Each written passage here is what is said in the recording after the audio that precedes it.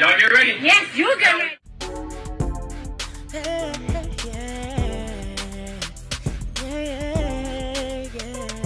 If you want the latest news in the streets, join us and tune in for the tea. Breaking news with integrity. So tell your friends and your family. It's the Lovelyti TV show, bringing you good tea and good vibes. It's the Lovelyti TV show. Be sure to share, like, and subscribe.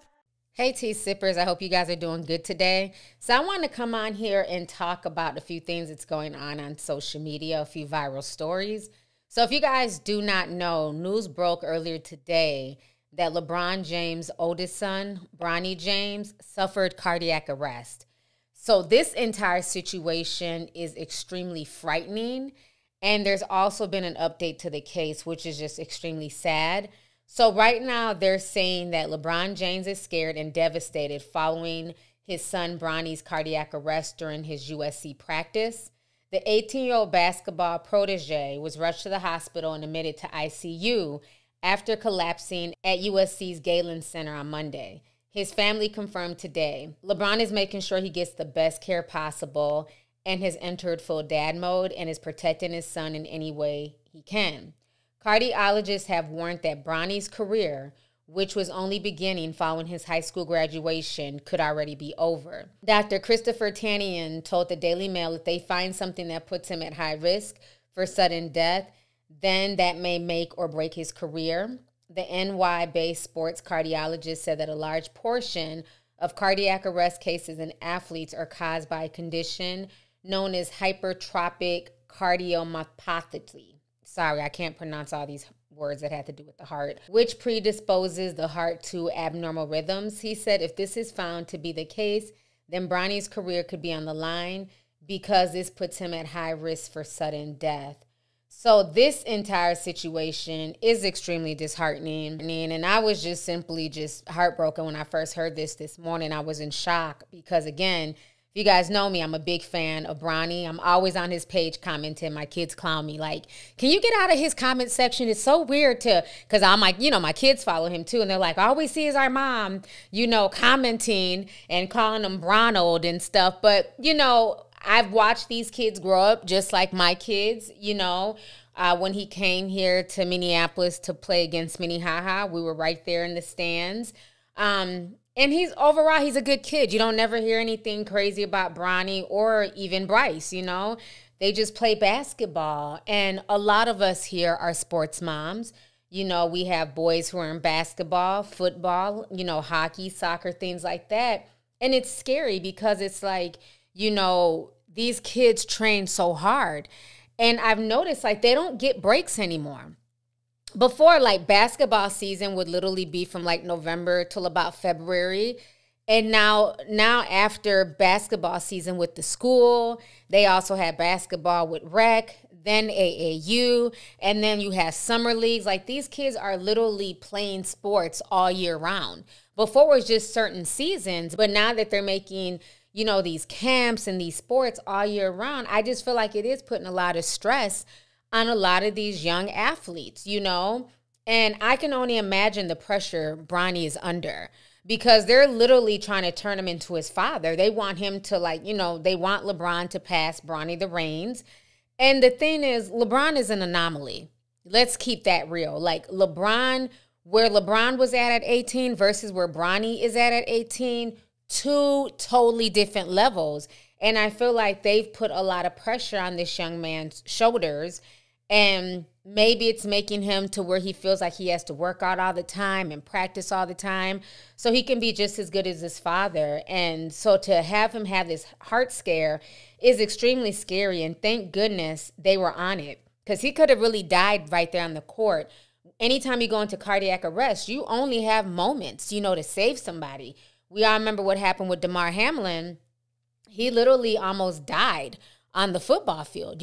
Thank God he was saved, but it's really scary, all the things that's going on. And then a few years ago, Shaquille O'Neal's son, Sharif, if you guys remember, he was going through a routine physical, and they ended up finding that he had some heart issues. He had an underlying heart issue that required him getting heart surgery at the age of 18. And Shawnee O'Neal said several times that if they wouldn't have found this while doing the, the checkup, he could have died, and so it's been a long road to recovery for him. He was on his way to the NBA as well. Right now he is playing in the G League and he's doing pretty well, but it's very scary that things like this happened. And I do feel like we put a lot of stress on a lot of young kids, not just, sports stars, but entertainers. We've had, you guys have all seen the headlines with some of the K-pop kids who end up passing out because they're just pushed to exhaustion to get the steps right and to keep going and to keep going. And at the end of the day, we're human beings. We're not machines. And, you have to listen to your body.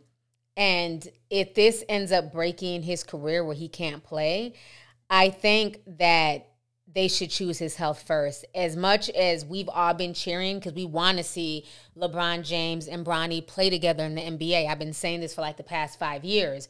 That's the goal, to see father and son play. And with this horrible situation, it's not worth it. I think, God willing, he can be okay and eventually play basketball again. But will he be ever able to get back to NBA ready level? I don't know. But I also feel like at the end of the day, his health is far more important. This is not a young man from a struggling family. This is not a young man who has to take his family out the projects. This is a young man who was raised with money, prestige. No matter what Bronny decides to do in life, he'll be okay. So I feel like why risk it? Whereas, if this was Bronny who came from a poor family, I can see how this could be devastating for the family who's putting all their chips on this one kid. They're putting all their eggs in one basket. But that's not necessarily his situation. So he is blessed in that aspect that he doesn't have, the financial pressure of his family weighing on him. But either way, it's just really, really sad. And for people saying, it's who cares? It's just basketball. Like, please stop. Just because you're not into sports, that's on you. But these kids, literally from the time they are in third grade, they are putting their blood, sweat, tears, everything into these games, into these sports. They're putting their bodies at risk. These kids playing football, they're putting their brains and all that stuff at risk, for a shot at a scholarship, for a shot of getting out the hood, for a shot of, the trophy. And again, I love sports because it keeps kids out of trouble. It keeps them grounded. It teaches them teamwork, so there's a lot of benefits. But it is very, very sad, But fortunately for Bronny, again, he comes from a well-to-do family, so he'll be okay.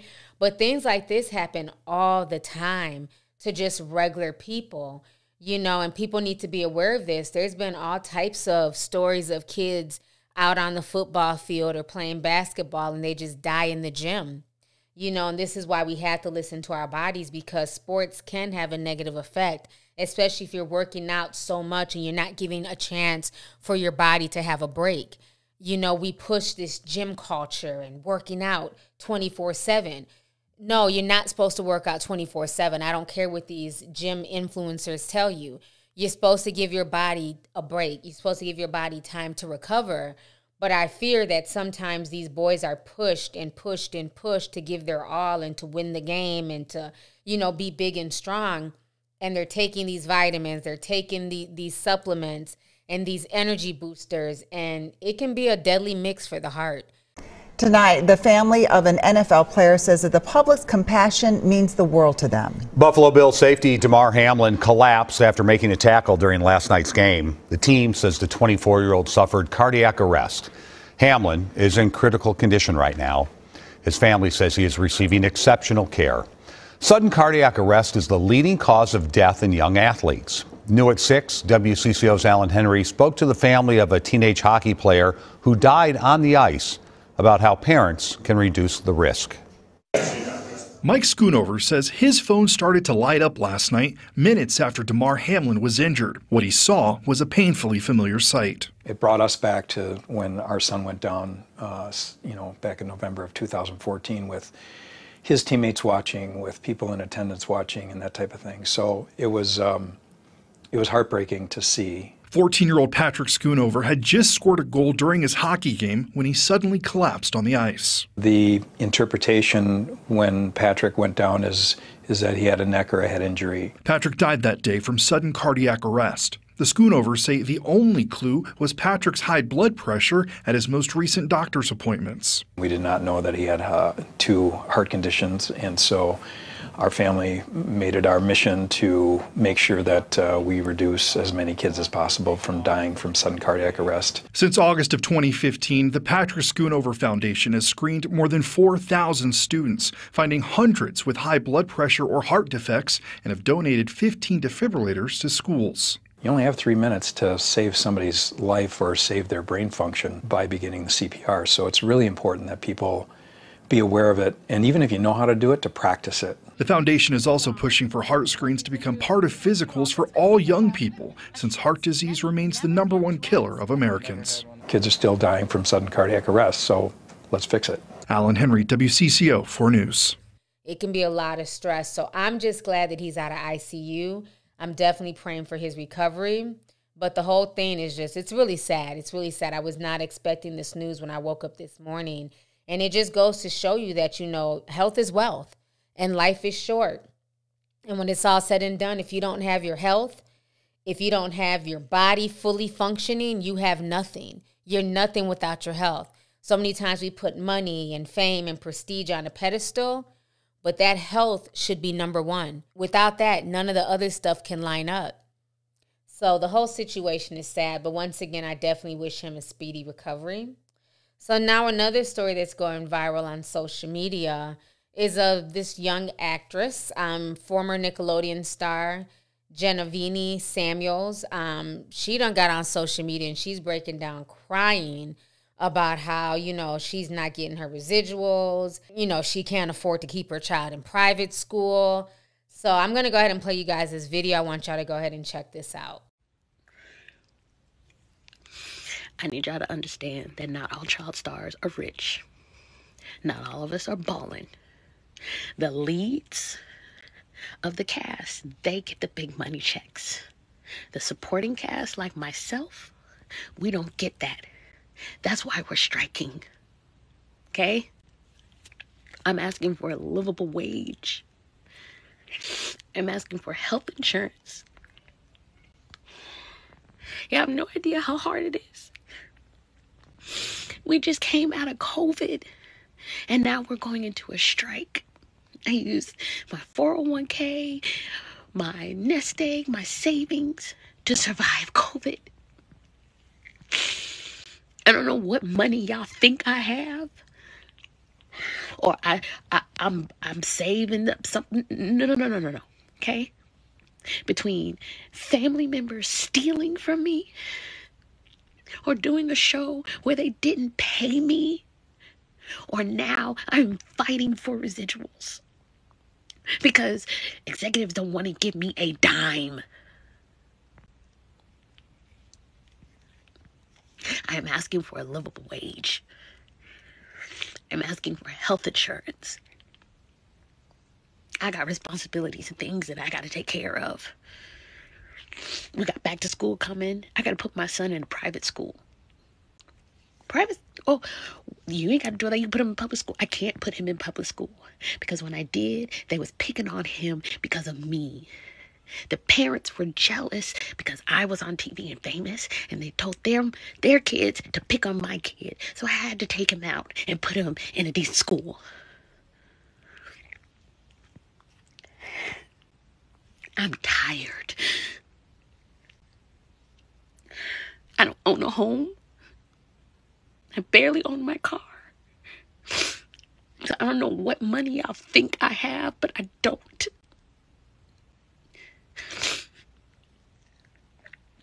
I have a job.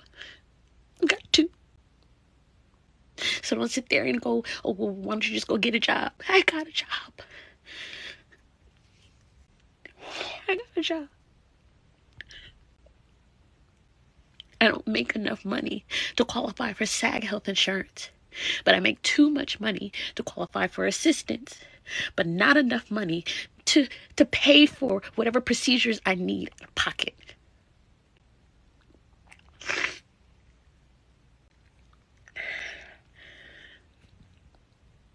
This is why I strike.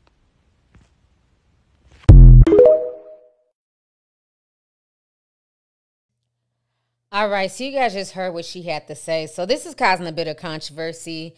While some people feel bad for her and are siding with her, other people are like, sis, welcome to the real world. You know, we're all going through it. Everybody's struggling right now.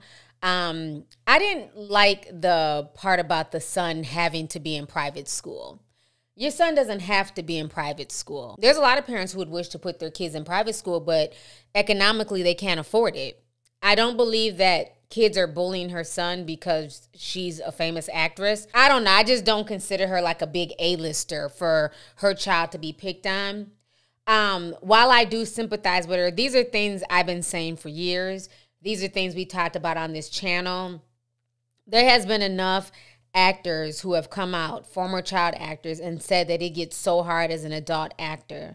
They're not able to get roles. And now with the residuals being dwindled because of streaming services, it's even harder. Everybody has to have multiple hustles. I don't care if you're an actor, if you're an influencer. Everyone has to have multiple hustles, work multiple jobs. It's sad, but that's the world that we're living in right now. And she says she has 2 jobs. Obviously, those 2 jobs are not enough. But sometimes you have to make decisions. You know what I'm saying? Downsizing, taking your child out of private school, possibly leaving the state of California. You know, even though you love acting and that's your passion, that's what you want to do. If it comes to where I'm going to be broke and homeless and have nothing coming in, we're leaving Cali, you know. But it's really sad because, again, like I've said before, only 2% of Hollywood is really living this life. And I think the problem is that Hollywood built this facade, you know, that regular people look up to. So a lot of people assume that Hollywood is the rich and famous, the people in these $100,000 gowns, wearing $2,000 shoes, walking the red carpet, when that is not a majority of Hollywood. And a lot of people in Hollywood stood by and allowed this fake persona to persist because they too were hoping that one day they'd be wearing these outfits on the red carpet. And now we're seeing behind the curtains, and behind the curtains, it's not a good look. A lot of folks are really struggling. And people also forget that Hollywood is also ran on nepotism. A lot of these people getting chances to be executive producers and to be able to get credits where they can get residuals, a lot of them are nepotism babies. People don't want to talk about that. When you think about Nicolas Cage, what do you think of? Great acting, bad acting, unexplainable chaotic genius? Well, I think about all that, but also that his name isn't really Nicolas Cage. His real name is Nicholas Coppola, and yes, from the famous Coppola family. You see, Nicolas Cage's father, August, is the brother of Francis Ford Coppola, making Nicolas Cage the nephew of the famous director. And in case you didn't know, Francis Coppola is the director of the Godfather movies, the first of which is often referred to as the best movie ever made, or at least it's always somewhere on that shortlist. Other famous family members of the Coppola dynasty include director Sofia Coppola, actress Talia Shire, and actor-musician Jason Schwartzman, who by the way was in the band Phantom Planet that sang the opening theme to the OC. Yeah, before I digress any longer, my point is there's a lot of nepotism in Hollywood, and like with any business, it stays in the family. I feel like in general we're all aware of nepotism babies to some degree. Like I know Lily Rose Depp is the daughter of Johnny Depp and Amber Rose. Like that feels common knowledge. Or that Maude Apatow is the daughter of Judd Apatow. It's the type of information that you read and just never want to ever pursue anything ever again, ever. So trigger warning for just hopelessness. These guys are so young, they're my age. So yes, it's jealousy.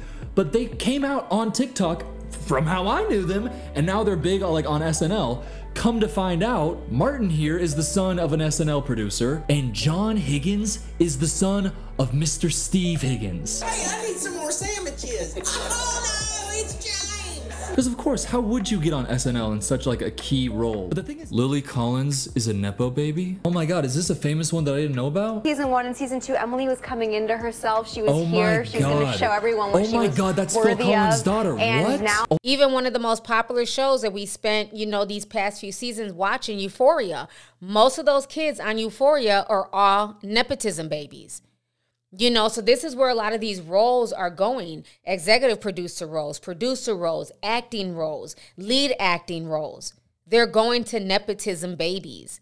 And a lot of just regular people who don't have a connection or a hookup or a cousin or a mom and dad in Hollywood, they're suffering. They're not able to get in and get these residuals and get the help that they need. So the whole situation is sad, but it's a lot of people going through this. It's not just her. But again, like I stated in my video that I broke down the other day about SAG-AFTRA, when a lot of regular people were saying, hey, my job is being taken by AI, or hey, they've cut down our hours, you know, we're going through stuff here at my 9 to 5.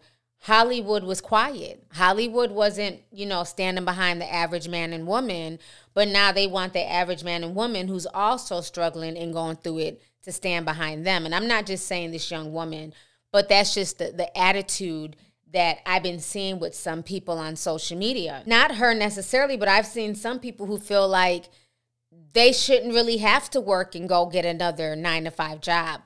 I'm a trained actor. I want to be an actor. Well, if the jobs aren't there and the residuals aren't there, guess what?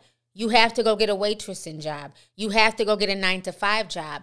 Don't let ego, don't let because you don't want to be recognized, you know, cashiering because you were in a movie or you were on a TV show. Don't let pride get in the way of affecting how you eat and how you pay your bills. Don't allow that. You know, don't go broke because you're too prideful to go out and go find a job, or you're too prideful to go wait tables until your next gig comes in. Because I've just been on a lot of these little acting forums, and, you know, I get it. You know, hopefully they'll come to some type of resolution. And unfortunately, you're not going to find a lot of sympathy with the general public because, again, the faces of Hollywood, not necessarily this young lady, but many of the A-listers have sat here on this moral high horse and wagged their finger and talked down to the general public, that now the general public is just like, we don't care about y'all strike. We have UPS, you know, they're not going to strike now because they were able to come up with an agreement. You had that man who was going off about not getting his pension after 30 years of work. Fucking job. It ain't you. It's these motherfuckers right here. It's the motherfuckers on the top. But now we gotta do this shit again. So all I have to say is I want my ass over this motherfucker. Exactly. I said 30-something motherfucking years. Yeah, I agree too. 30-something fucking years. You telling me I ain't got no motherfucking pension? Yeah, I agree. Nobody tell me to calm my ass down. Fuck everybody tell me to calm down. You have a lot of things out here that are affecting regular day-to-day people. So the empathy is not really going to be there at this point. It's sad, but it's just not. So with that being said, I want to know what you guys think about both of these stories with LeBron James and with Giovanni and what she's going through. Let me know your thoughts on everything. Please leave a comment down below. I look forward to reading them. And thank you so much for tuning in. I will talk to y'all later. Deuces. If you want the latest news in the streets, join us and tune in for the tea. Breaking news with integrity. So tell your friends and your family. It's the Lovelyti TV show, bringing you good tea and good vibes. It's the Lovelyti TV show. Be sure to share, like, and subscribe.